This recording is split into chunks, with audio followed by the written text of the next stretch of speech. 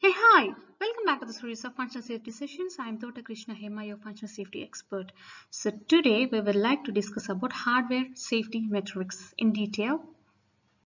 So what is functional safety failure? So functional safety failures are basically classified as systematic failures and random failures. So again, systematic failures are further classified as design errors and tool errors. So random failures are caused due to hardware errors and software errors. So functional safety mainly focuses on minimizing systematic failures and safeguarding against random failures, or it will try to prevent random failures. So today's focus is completely on random failures, how we are gonna prevent it. How can we prevent random failure is by establishing a safety mechanism in place. So what exactly a safety mechanism is? I try to get all the definitions available in the internet, but however, so as I said before, like it is to prevent random failures. Okay, and safety mechanisms are for prevention of faults that leads to failures. Safety mechanisms detect faults and correct their effects. With safety mechanism, control failures. Safety mechanism is a technical solution which typically prevent faults to become a single point failure. These are the set of definitions which are provided in the internet. So what exactly, like what type of hardware faults we get and its effects on devices? So the first thing is permanent damage or damage causing faults or permanent faults. Okay, and the example here is stuck at faults. So we have to stuck at it's like the device will stuck at that particular fault. Okay, and single event latch up is an example for it. It's a high current low voltage latch up caused by single event upset can permanently damage the component or device. So transient faults are the temporary faults, like which as example is bit flip faults. That is, single event upset is a bit flip in a memory element of a semiconductor device which can cause failures but not damage to hardware. So this is a temporary failure or the fault. And the third one is intermittent. So, hardware safety mechanism. Here, when you look at this particular diagram, so you can see that an input is there and an output is there. And in between, we have a safety related function. So, in that, we have activate and propagate, and we have a safety mechanism and then detection mechanism and a correction mechanism which is set. So the main purpose of safety mechanism is to detect the fault and to correct the fault and to get a proper output at the end, the correct output at the end. So here there are two different things here, that is alarm and output. So alarm, when it is green, here it is marked as red, but when it is marked in green it is inactive. That means alarm is not ringing. Okay, and when it is red then it is active alarm. And in case of output protected, here you can say green. So green is a correct output and red indicates a wrong output. So, and again, like here you have of activate, and here is a fault, okay, occurred in the middle of this safety related function. So hardware safety mechanisms. Fault in safety related functions can cause wrong output, which can be detected by detectors like alarms, LED indicators, etc. The alarm will detect the fault.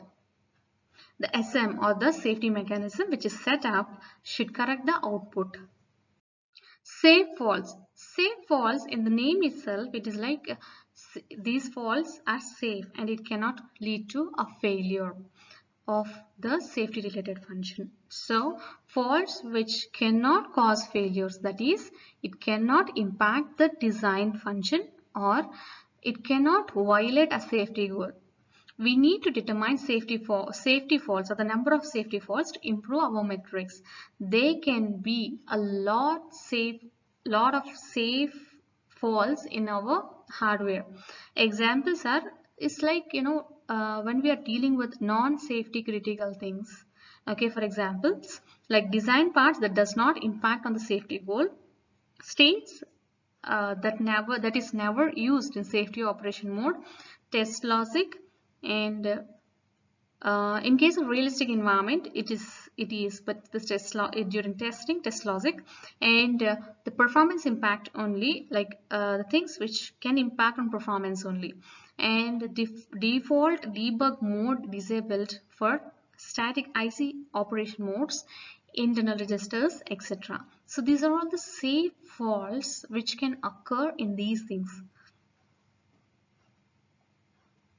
So here if you see the diagram, there is an input, there is an output, even though there is a fault in between happened in the safety related function, there is a green or there is a good output, or the expected outcome came from the system. So what about single point fault? So these faults are that affect the output. These faults are without safety mechanisms. So these are all dangerous faults, like which causes a violation in the safety goal. And single point faults are unprotected safety related functions. Here you can see, like, there is no safety mechanism set up for these faults. So what about residual faults?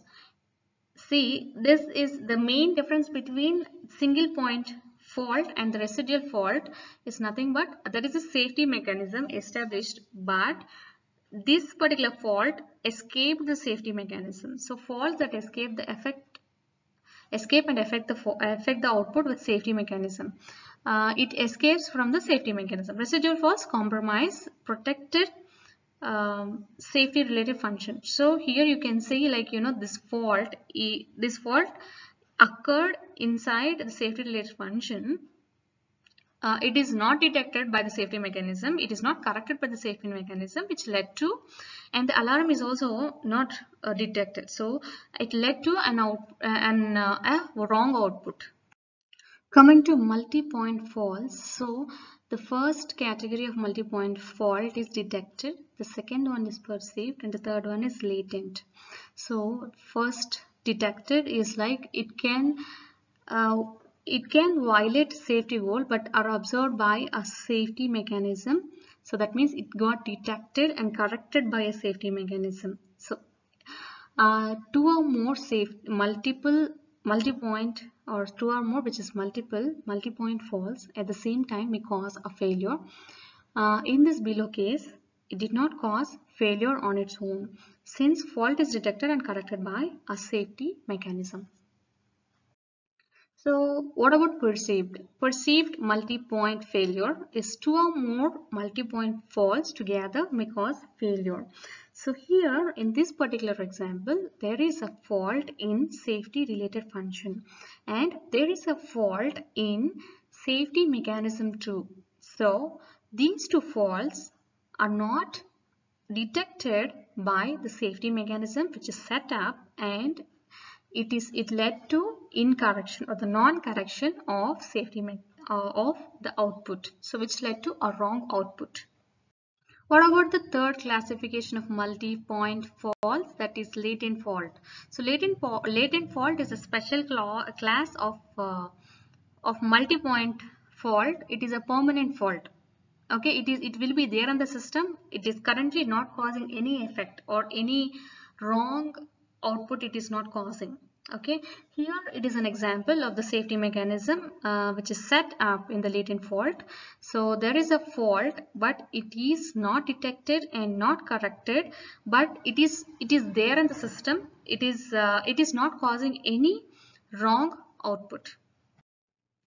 So here is another scenario for this latent fault. Like here we have a fault in the safety related function and it is not detected and it is not corrected, not detected since it is not corrected, and which caused, anyhow this is not impacting the output right now, so it is hidden. It can cause failure in when there is an additional function is added to the safety related function is added to the existing system, then it may lead to the failure. So it is very important to focus on this latent fault. It's like to identify these kind of latent fault which may cause a failure in the long-term usage or in addition of any of the functions in the system.